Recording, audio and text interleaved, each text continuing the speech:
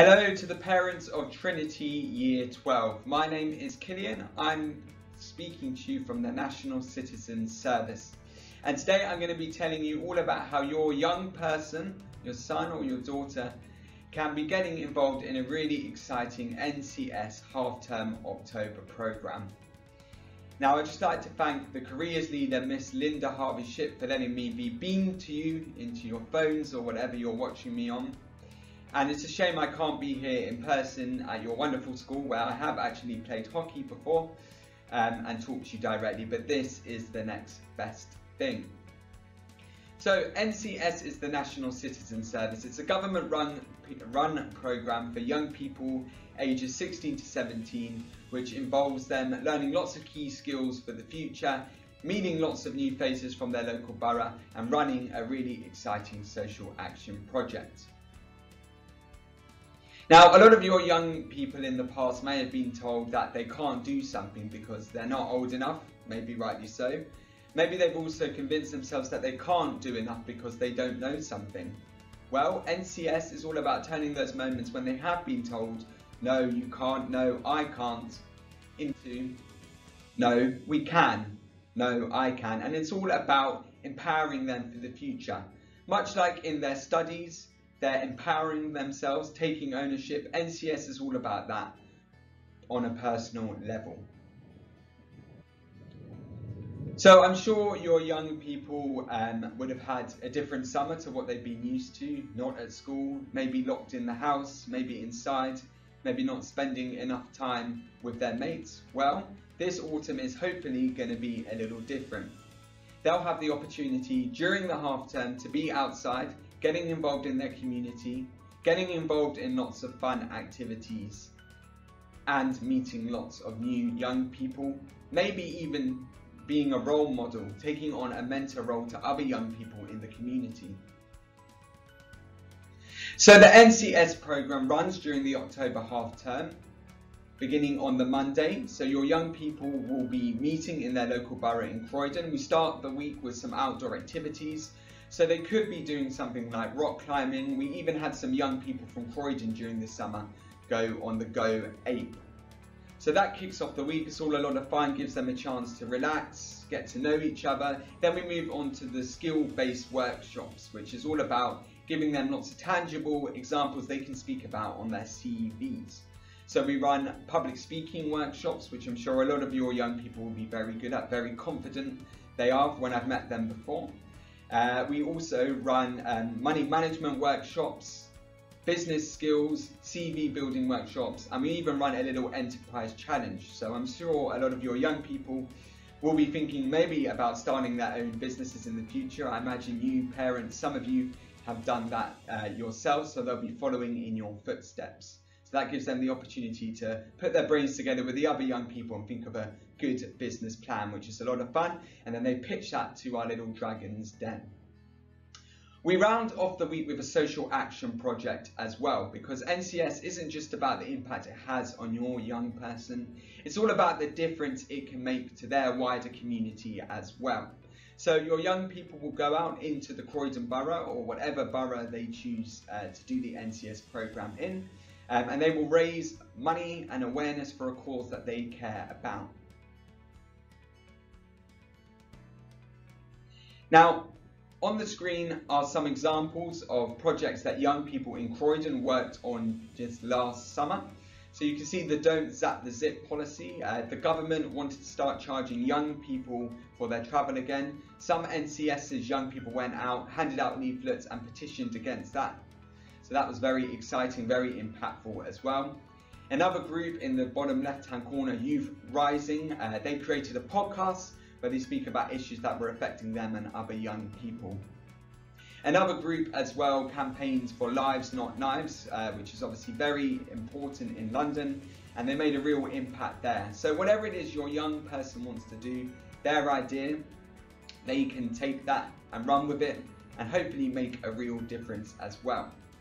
Because Trinity as a school obviously encourages your students to be working hard towards their grades, but it's also about thinking about co-curricular pursuits as well, and how that can make your young person the best they can be for the future. So another example of a young person making a real difference during the summer was the England footballer Marcus Rashford.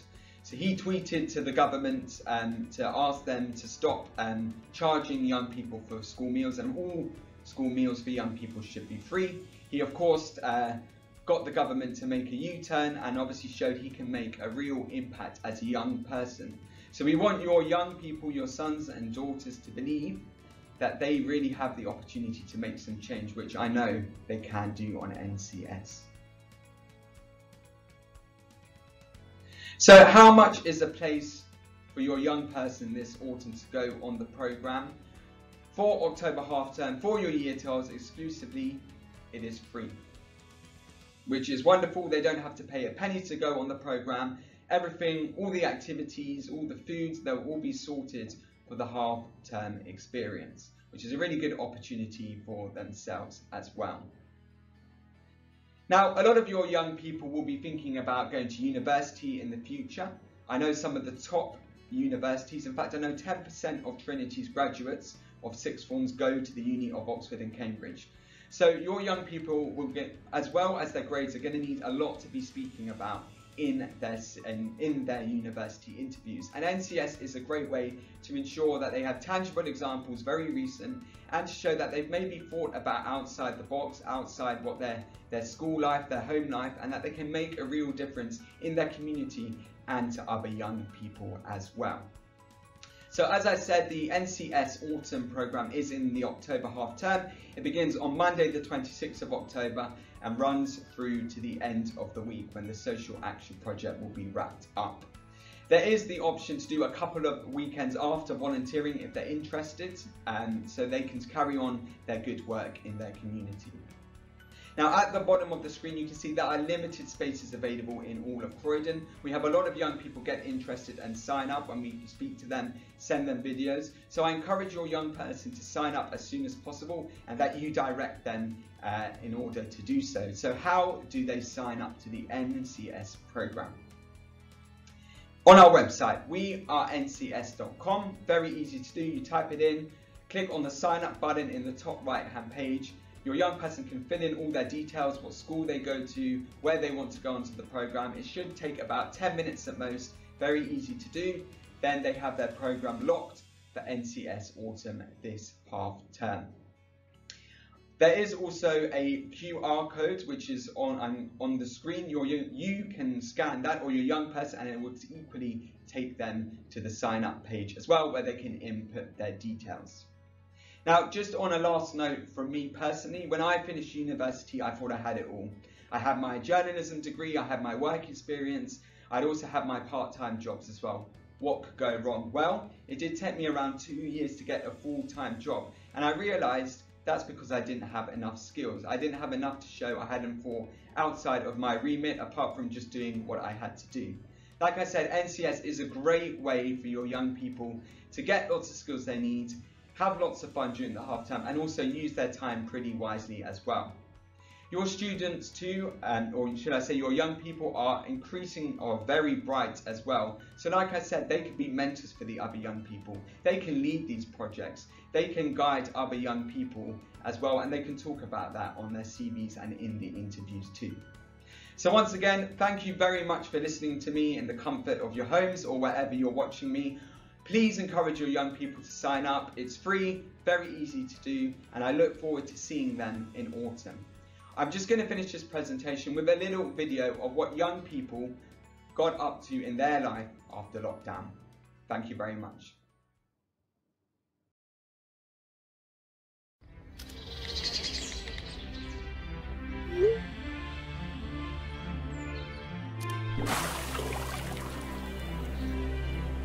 When the time comes again to step out freely into the world, all my friends who held me down, you'll be the first I holler at, to link up with. We'll be face to face again to say things we couldn't say behind a screen. I've made a list of all the places we said we'll visit.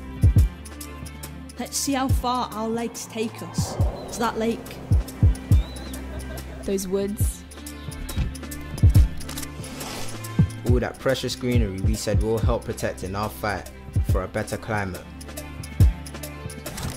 What can faze us? When we're told, no you can't, We say, no, we can.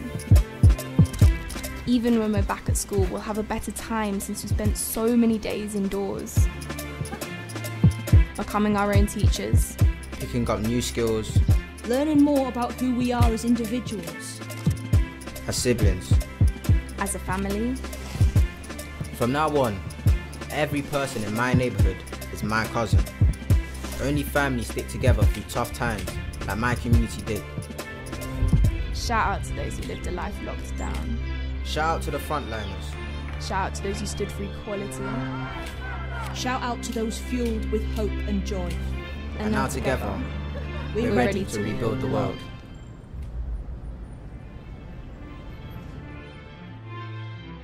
As we approach the end of lockdown, I think we can all agree that it's been very difficult, but we can also agree that we have all learned very important things over this period of time.